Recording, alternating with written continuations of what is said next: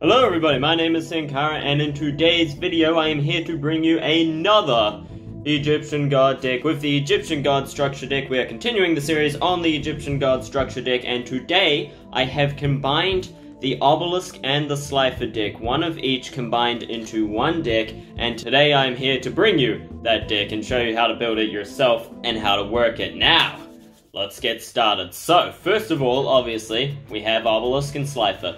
Of course, only one comes with each deck, and I'm only using one of each deck. If you want a combination of 3 of each deck or 3 of one deck, then click the playlist above. If you're watching this the day it came out, you may have to wait a couple days for the 3 of both decks combination, but this is just one of each structure deck combined. So 1 Obelisk, 1 Slifer, and 1 Beast King Barbaros. These are the main 3 cards that you're going to be going for. They're your main monsters.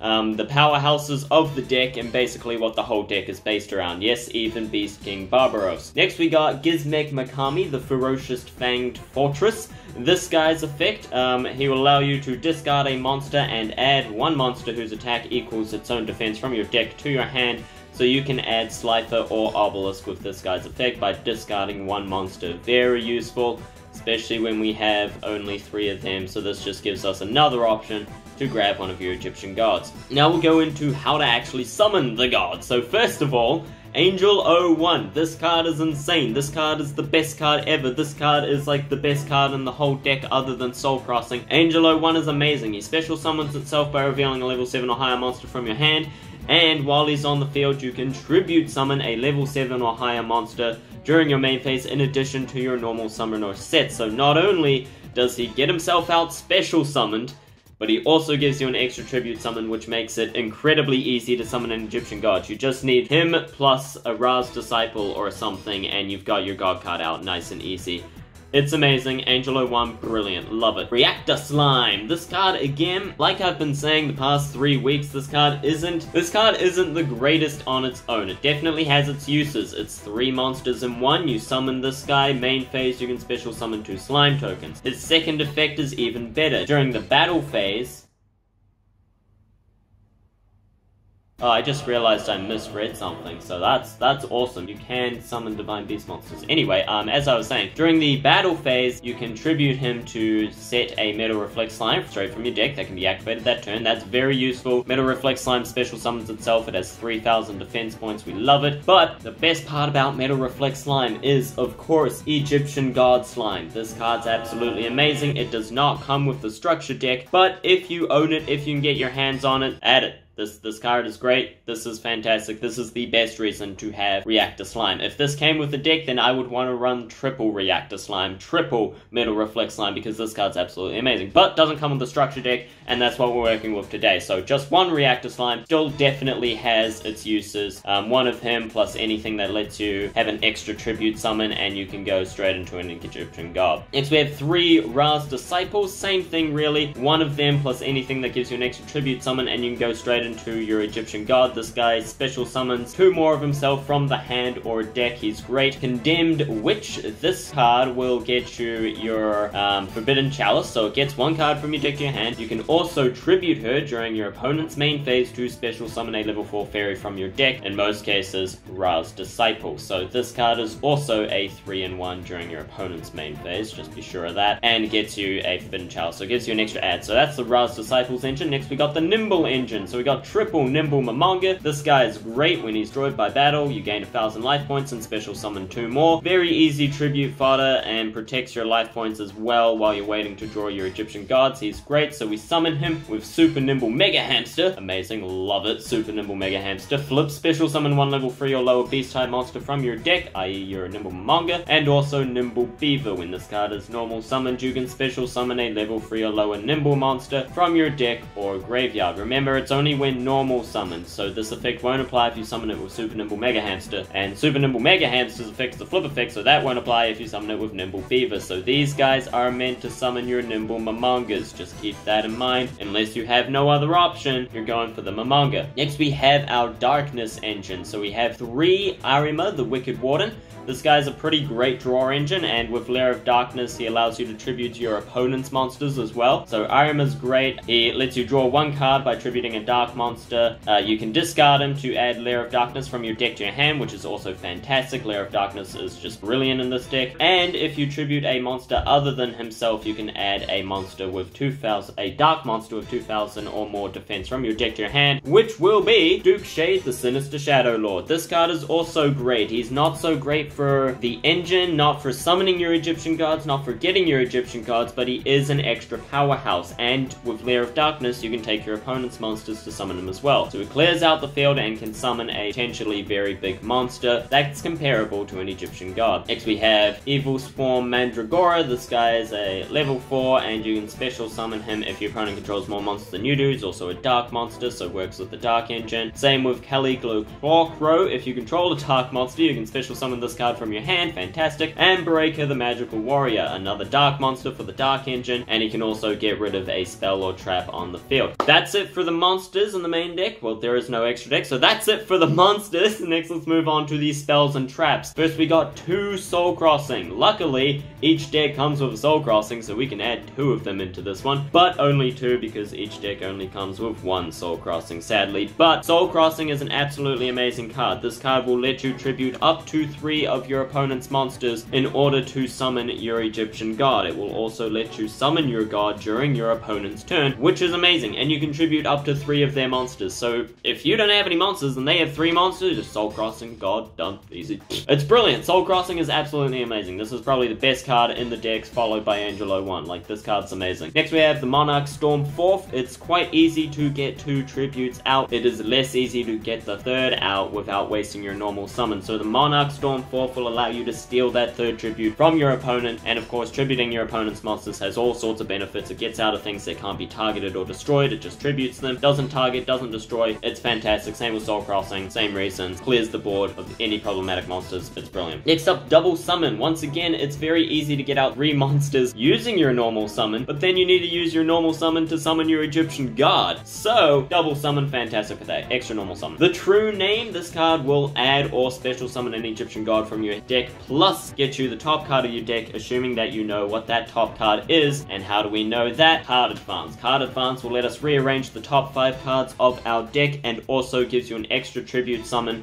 during this turn, which makes it absolutely fantastic and combines well with True Name. So this also gives you an extra normal summon, much like Double Summon, and it works well with the True Name, and just generally organizes the top of your deck, which is fantastic. I mean, if there's an Egyptian god on there, you can put it on top instead. Next we have the Lair of Darkness. This card's great, makes all monsters on the field dark, and you contribute one of your opponent's dark monsters to activate a dark monster's just to activate a card effect. You contribute 1 dark monster your opponent controls. That includes Arima's effect, Duke Shade's effect, and I believe Reactor Slime's effect, though I'm not entirely sure about that one. I haven't found any ruling on it, but I think that's how it works. But in any case, Lair of Darkness just really adds to the dark engine. It adds to Arima's effect. You can get rid of your opponent's monsters by tributing them, not targeting or destroy. Tribute them. Same with Duke Shade. Summon him by tributing opponent's monsters. And Caliglo Clawcrow needs a dark monster on the field. So if you have none of these guys, you've only got these guys. If you've got Lair of Darkness, you're set to go. Next, Forbidden Chalice. This is the only forbidden spell that we have. You can add it with Condemned Witch. It's mainly the only reason it's in there is just for that search potential. But Forbidden Chalice is also the best of the forbidden spells, at least as far as the ones that come with the structured decks. We don't have Forbidden Droplets, sadly. But the other options were Forbidden Lance and Forbidden Dress. These cards are great, but they're great for protection of your monsters, and the monsters you're trying to protect or can't be targeted. Well, Slifer can, I guess, and Barbaros, but Obelisk can't. They're just not as great. And we've also got March of the Monarchs, which is the next card to protect them. So Forbidden Chalice is definitely the best one because it negates a monster's effect, and that is just has all sorts of uses, as I'm sure you know. Next, March of the Monarchs protects your tribute summoned monsters, including Barbaros, any of the Egyptian gods, and even Gizmek Makami. Brain Control lets you steal one of your opponent's monsters. Once again, it's very easy to get out 2 monsters by using up your It's very easy to get out 2 monsters without using up your normal summon. Brain Control will give you that extra boost to steal your opponent's monster. Tribute 3 to summon your god. Monster Reborn, same deal, but this can also bring back an Egyptian god, but it will only come back for 1 turn. Of course, better than it just sitting in the graveyard, really. Swords of Revealing Light. This will protect your tributes. This is a very important card to have, as swords will protect your tributes for 3 turns, making it very easy to keep 3 monsters on the field and then tribute them for an Egyptian god. So swords is definitely needed. Same thing with Book of Moon. It can be used to protect your monsters. It can also be used to disrupt card effects. Keep that in mind. You can use Book of Moon to set an opponent's monster, and it won't be able to activate its effect nor attack. So Book of Moon is a fantastic card all around. Harpy's Feather Duster, of course, you gotta have it. Like, this best card to come with the structure deck. Like, this is amazing. I love the fact that that came with the structure deck. I'm still so happy about that. I finally have a Feather Duster. But yes, Harpy's Feather Duster destroys all spell and traps. Staple card. Obviously, we gotta have it. Pot of Avarice. I explained this in the previous video. I believe it was the Obelisk deck. Is that when the Nimbles come from?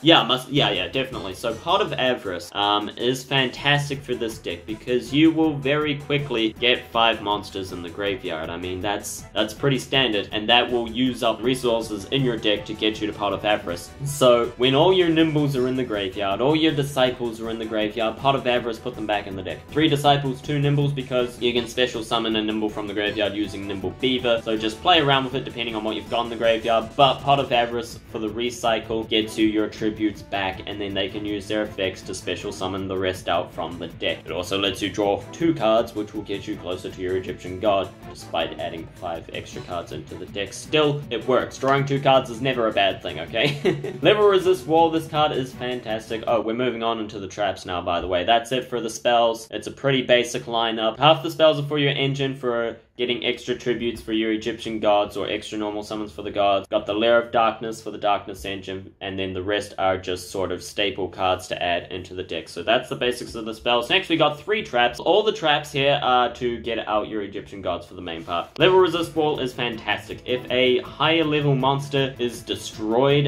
you can special summon as many monsters from your deck as you want, so long as their levels equal that of the monster that was destroyed, their combined levels. So if your Disciple is destroyed, you can use Level Resist Wall to summon a Nimble Beaver and a Nimble Momonga. Just like that. If your Ferocious Fang Fortress was destroyed, oh boy, you can go ham. You can go Nimble Momonga plus Ra's Disciple. Instantly 4 monsters right off the bat, because Ra's effect will activate summoning 2 more. You can go into Nimble Momonga, Nimble Beaver, Angel 01, never mind. No, yeah, you got Caliglo Clawcrow instead. One of them. You know, you can go Nimble Momonga, Beaver, and Clawcrow. It's fantastic. Gets you out a bunch of monsters all at once, including you can use it to summon Ra's Disciple, which gets out 2 more. It's just a fantastic card. Level Resist Wall is brilliant in this deck. Easy to get out tribute, and it works after your monster was destroyed, which means if they spend all their time trying to getting rid of the 3 monsters you have on the field, you just bust this out, summon 3 more, nice and easy. It's fantastic. Next we have Metal Reflect Slime, mainly to search for a Reactor Slime, but it can also be special summoned as a very powerful defensive monster and extra tribute. And Ultimate Divine Beast. This is just more of a backup plan. If you get your Divine Beast in the graveyard, which can happen, it could happen, then you can use this card to keep special summoning it back, protecting your other monsters. If you have an Obelisk in the grave and a Slifer on the field, maybe your Slifer doesn't have a high attack, it couldn't quite get rid of all the monsters your opponent summoned, they try to attack it, boom, Ultimate Divine Beast, bring back Obelisk. And then Ultimate Divine Beast will go and blow up anything that activated its effect on the field. It's a pretty good card. It's a pretty good card when you get the use out of it. So that's the basics of the deck. That's the main deck. There's not much else to say about it. Let's just take it into testing, and just to show you what a normal hand would look like and see how we run this deck. Okay, right off the bat, this hand is pretty good. I would want to go second for the extra draw, see what we got. Unfortunately, not a god card. That's the only downside of this deck, is that you're not guaranteed to get a god, but you do have all these other options. If your opponent has a monster, you can special summon this bad boy. Turn that off, and you can normal summon Ra's Disciple to special summon 2 more straight from the deck. And then one of 2 things are gonna happen. Hopefully you draw your Egyptian god next turn.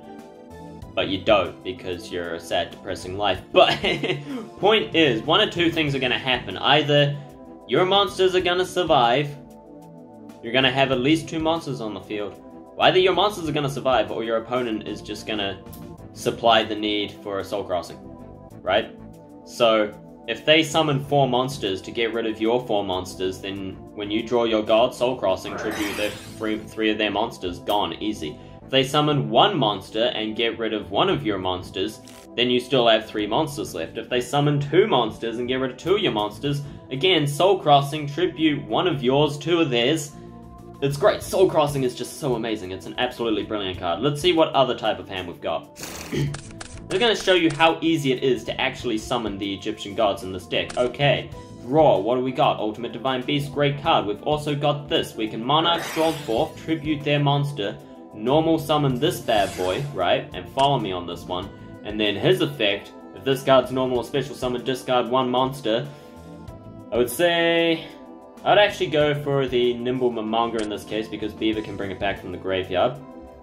And then go ahead and add Slifer or Obelisk. It depends on what you're facing. Remember, Slifer has incredible field presence.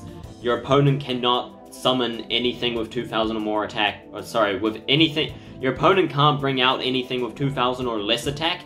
And if they bring out anything with more than that, it loses 2,000 attack points, making it probably weaker than Slifer anyway, who should have at least 1,000 attack.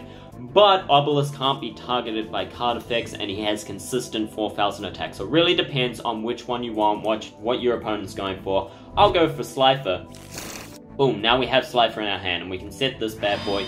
We can also use Mikami's effect, if you had a god in your hand, to send one of the gods. This is what I did in testing, is send one of your Egyptian gods, add another one to your hand, and then Ultimate Divine Beast to protect the one that you added, by bringing back the one that you sent, which is a pretty cool combo. This card probably won't die, but he might, who knows. Once you draw, oh, Beast King Barbaro is fantastic. Nimble Beaver, bring back the Mamanga, and then if Mamanga dies, he brings out 2 more, and you're probably set to summon your Slifer, basically. So, the deck's pretty simple. It's just get out 3 tributes, survive is a very important part. One of the concerns that you may have is that you're running out of tributes. This is where Pot of Avarice comes in. I've never really had a problem where I run out of tributes, where I don't have enough tributes on the field to summon an Egyptian god. Once I get my god, I'm generally set to summon it, like right off the bat. Or yeah, it's never really been a problem. This deck is pretty consistent for keeping monsters on the field and just continuously summoning them when they're destroyed, as well as keeping them alive in the first place long enough.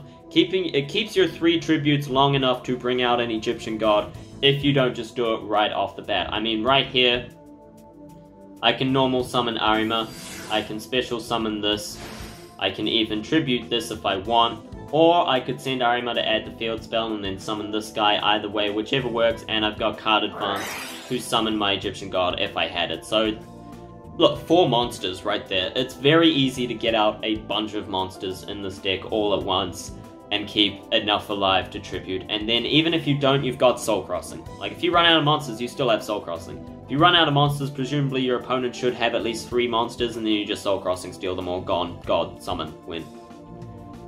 It's pretty consistent. It's pretty easy to summon the Egyptian gods in this deck. That was the main point. So yeah, it's very straightforward deck. It is a beginner-friendly deck.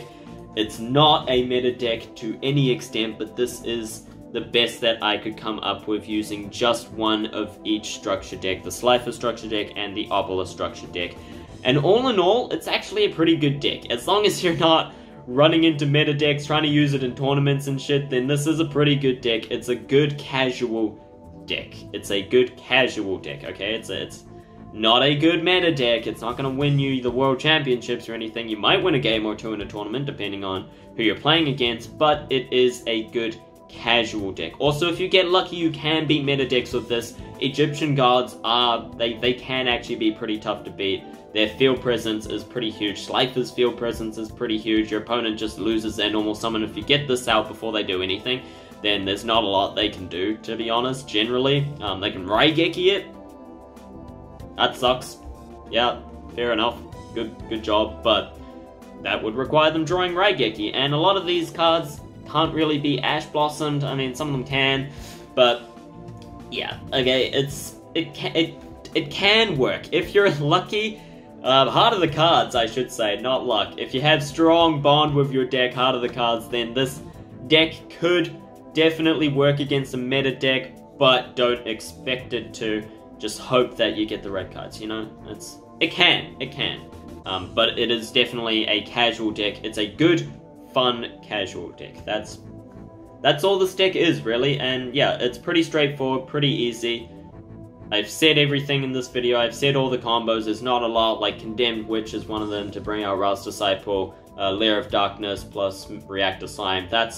Yeah, there's not a whole lot of convoluted combos. I'm pretty sure I've said all of the combos and all of the things that you should do with things. Like I said, simple deck. I just feel like I need to say more. But no, that's all there really is to it. I've said which cards go with which and how it all works. So, yeah! If you've come up with a combo for this deck that I didn't say, or if you have your own version of the combined structure decks, then be sure to let me know down in the comments or on the Discord if you'd like. Join the Discord server, link in the bottom of the description. You can also follow my Instagram and Twitter. I don't post much there, but you can follow my Instagram. Anyway, thank you all so much for watching. I hope you enjoyed. If you did, be sure to leave a like and satisfy me by hitting that subscribe button and the bell icon to be notified of when the next video comes out. On Thursday, 2 days from now, it's Tuesday when this comes out, so on Thursday, I will be doing a deck profile for 3 lots of both structure decks combined into one deck. That will be coming out on Thursday, so if you're interested, and that will be the final video for the Egyptian God structure decks. After that, I'll be going into Egyptian God decks that aren't made with the structure deck. So if you're looking forward to that, then be sure to subscribe, hit the bell icon. Thank you all so very much for watching. I hope you enjoyed. I hope this was helpful. And yeah, my name is Vincent Kara. Until next time, see ya.